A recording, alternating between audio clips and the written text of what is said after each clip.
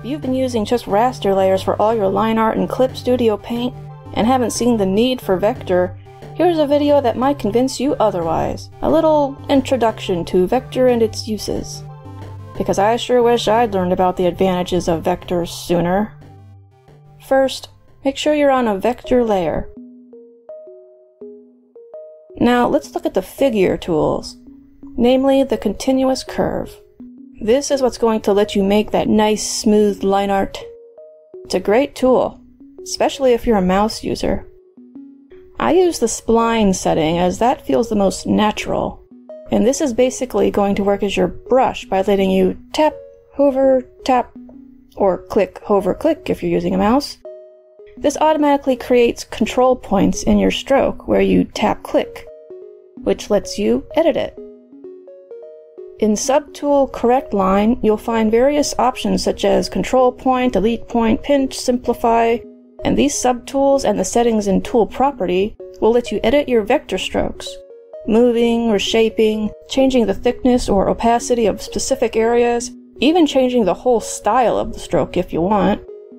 For even more tweaking, there's the helpful Operation tool, something I also wish I learned about sooner, which selects and edits a vector stroke more precisely, and also acts as its own transform tool.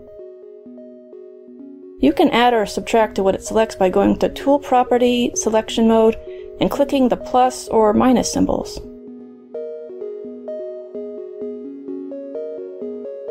If you have several strokes you need to select, hold down on the Operation tool, drag, and include what you want. These control points and functions are the main reason why working in vector is so handy. It's not only highly editable, it keeps the most quality in the editing. On raster layers, a stroke is just a set stroke. It won't have the control points and their capabilities, so you won't be able to tweak it much, or keep the same quality with resizing and whatnot. But if using these figure tools is all too mechanical for you and you just want to draw, you can just draw. It counts as vector just the same. For line art, I tend to use a combination of hand drawing and the continuous curve, with hand drawn being better for busier strokes and details, and the continuous curve being great for larger rounded shapes. It's just good for saving time and taking out some of the tedium of drawing. Not to mention the hand strain. And drawing in vector also makes those editable control points, but keep in mind that they make a lot more of them, which can be hard to work with. You can use the Operation tool to help with this, or the Simplify tool to take out many of these points and simplify the line, at least a little bit. It's best to keep the settings in Tool Property on the lower side.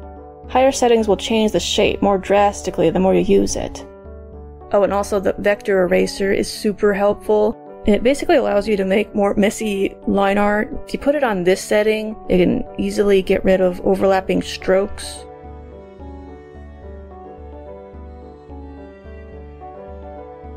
Yeah.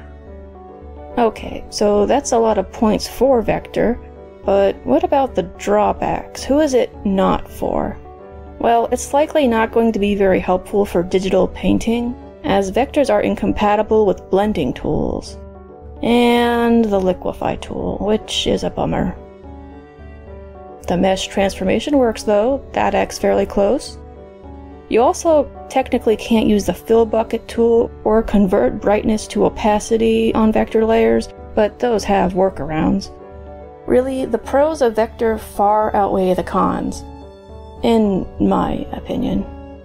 Keep in mind, I tend to do very 2D stuff, drawings and comics, stuff that involves mostly solid, flat line art and coloring. And raster layers have their use for that too. But learning more about Clip Studio Paint's vector tools and just learning what it's capable of has just been a big help to me in the art making process.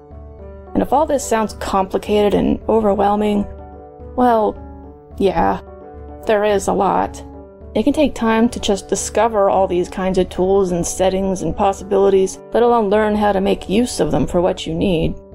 But I say better to have too many options than not enough.